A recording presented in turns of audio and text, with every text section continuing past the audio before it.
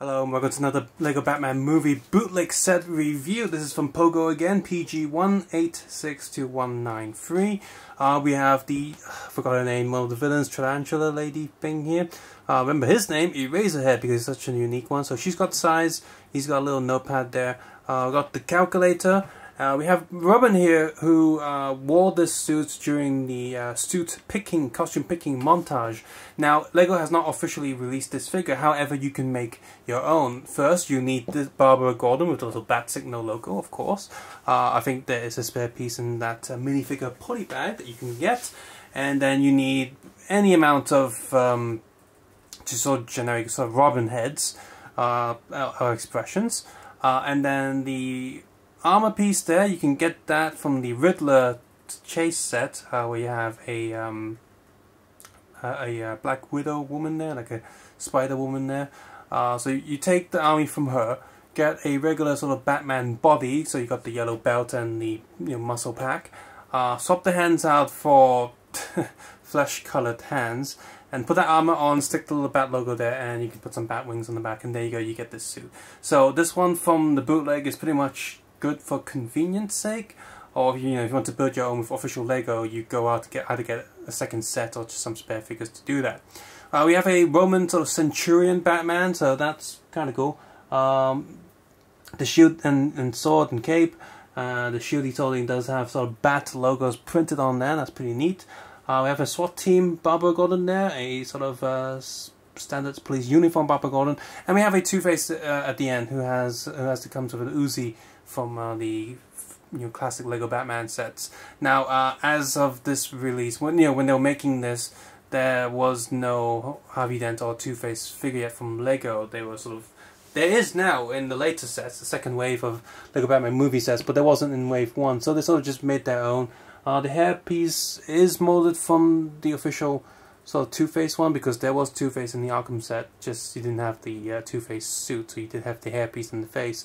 But since they went with probably some LEGO fans' custom work on the internet that did a red suit, they gave him a red face instead. So he's not Billy D. Williams, he's not a black Two-Face Harvey Dent, he's a white one.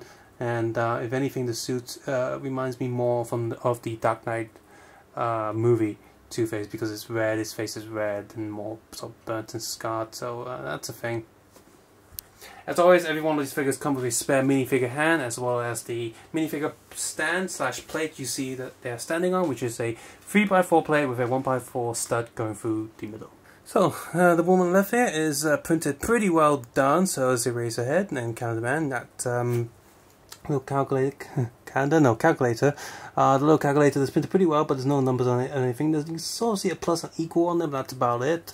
And the bat logo is also printed pretty well there. The pink on top there is not the same pink as LEGO. In fact, it almost feels like it's so cheap that it's a little bit transparent, so it does look off compared to the official one, so that's unfortunate. There are arm printing on them, so she has arm printing, he has both arm and leg side printing, and the calculator has that as well. And here they are without their gear. I'll say with the Robin thing, the clutch on the wings are very tight. More often than not, you pull the stud on the back off from the armor. You pull the wing end out off instead of just rotating it, so that gets a little bit annoying. The clutch is also a little bit loosened by the belt buckle, which isn't too bad, but it's definitely more noticeable than some of the other ones. But here they are. They all look pretty good underneath. The print job's done pretty well. Robin's face is pretty good as well. These four here are pretty cool. Century Batman's probably the one I'll keep from the set, just because it's one of the weird bat suits that were seen or mentioned in the movie, but were never produced as an actual LEGO minifigure. But for some reason, his arms, hands, and feet are all completely white. I'm not sure what's going on there, why it's so white.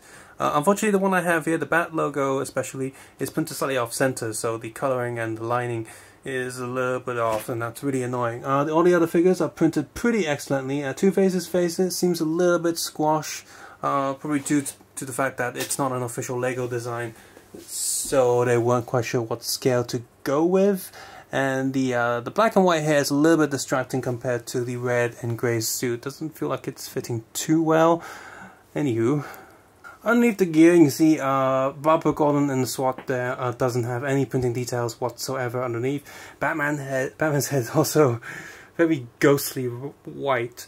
She does have arm painting all the way around to simulate the dual-colored plastic, but that's it really.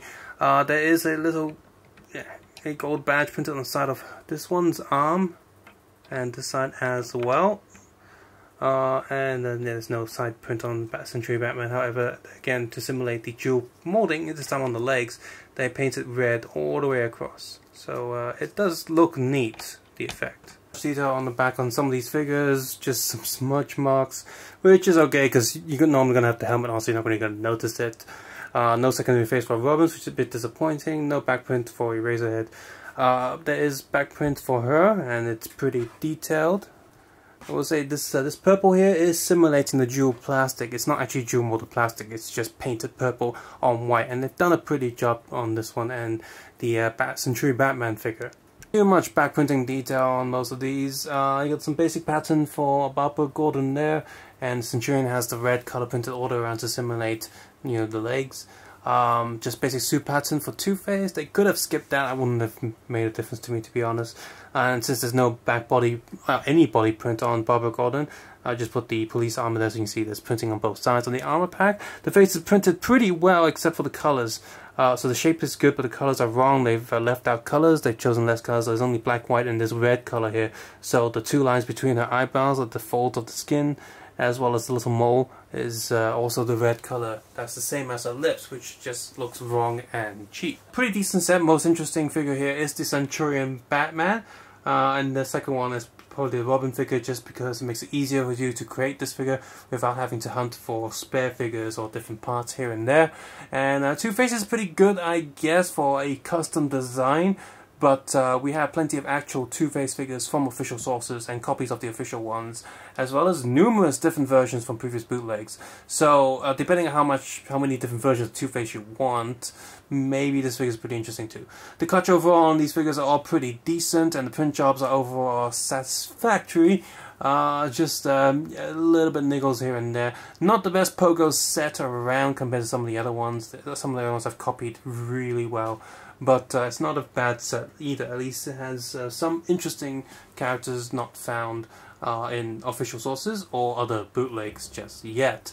Subscribe, suggest, and comment below, and of course take care, have a nice day. I'll see you guys same bat time, same bat channel.